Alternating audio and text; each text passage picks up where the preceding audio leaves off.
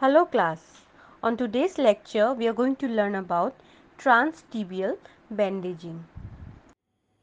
Now let us learn how to do transtibial bandaging. So a sequential pattern is being shown here.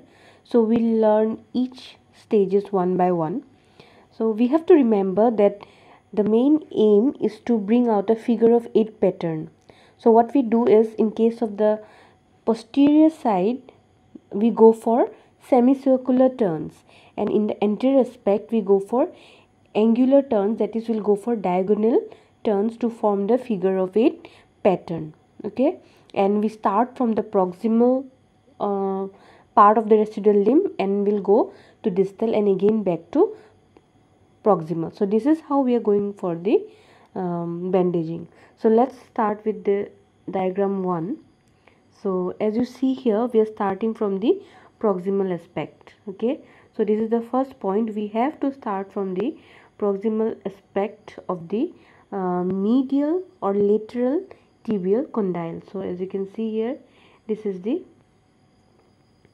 lateral tibial condyle. So we are starting from here and we are going to the anterior aspect diagonally and to the distal end of the residual limb.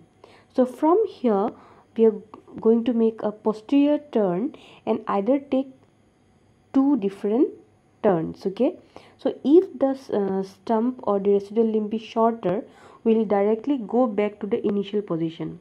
So as you can see in 2a, right, we ended up in the distal position, then we went back to the starting position. But it is not the case in case of long residual limb. So in case of long residual limb, we will not go to the starting position. So this is the starting position, but we are not going there, right? So we'll directly go to the lateral aspect below and we'll try to make an X pattern. So this is how we are going for the second turn. Okay, so now let's go to the next bandaging pattern. So after the second turn, we are going to make a turn in the posterior aspect medial to lateral. Okay, then we are going to make an anchoring turn over the distal thigh, but we are going to spare the patella. We can see that in our diagram 3, 4 and 5. So in the third diagram, this is the anchoring turn over the distal patella. So in the third diagram, you can see the anchoring turn over the distal thigh, this one. Okay, and in the fourth and fifth also it's visible. Can you see this one? So this is the anchoring turn. Okay, this is over the distal thigh just above the knee joint, but we are sparing the patella. Okay, so only one anchoring turn is made above the knee joint. Fine. So after this anchoring turn, the bandage is brought back around the opposite tibial condyle and then down to the distal end of the limb. So you can see here the bandage is brought back down to the distal condyle and then we are starting the figure of 8 pattern. So this is what we are going to follow. Then in this here also you can see we are bringing it from here, then 8, then again we'll go from this to the posterior aspect and again 8.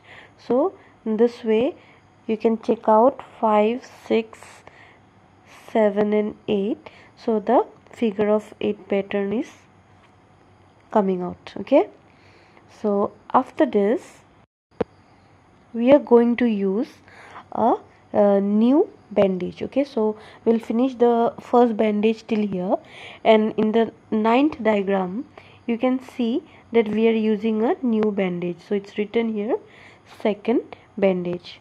The difference in this bandage is, if we are starting the first bandage from the lateral aspect, then we have to start the second bandage from the medial aspect. You can see here we are starting it from the medial aspect of the medial tibial condyle.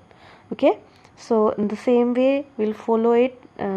The 2a and 2b is similar to 10a and 10b, and then we will finally get the bandaging complete by the 11th diagram. So as you can see here, the figure of 8 is maintained very nicely, right? And the crossing over is done about half of the previous bandage. Okay, so this is how we are going to do the transtibial bandaging after transtibial amputation. So I know it seems difficult, but if you keep on practicing it, it turns out to be quite easy. So I hope you keep on trying and become an expert in bandaging for amputation patients. Thank you everyone.